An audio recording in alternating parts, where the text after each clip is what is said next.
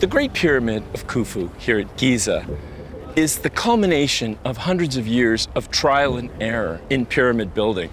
But it's not only the perfect shape, it's the largest ever built, and it's never surpassed. The Great Pyramid was a fortress designed to protect the pharaoh's tomb. 24 foot off center, the entrance would have been tricky to find. At the top of a 130-foot passage, a pulley system of ropes dropped 3 enormous granite slabs, sealing off the entrance to the burial chamber. Next, 3 giant blocks slid down the shaft, closing off a grand staircase. This pyramid was a masterpiece of engineering. Capped with a layer of flawless white limestone, it was an unmistakable symbol of the pharaoh's supreme authority.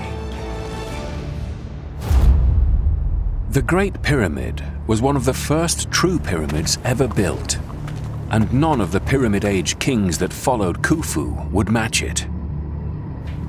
The incredible scale of his tomb suggests Khufu wielded remarkable power, but very little is known about the king himself.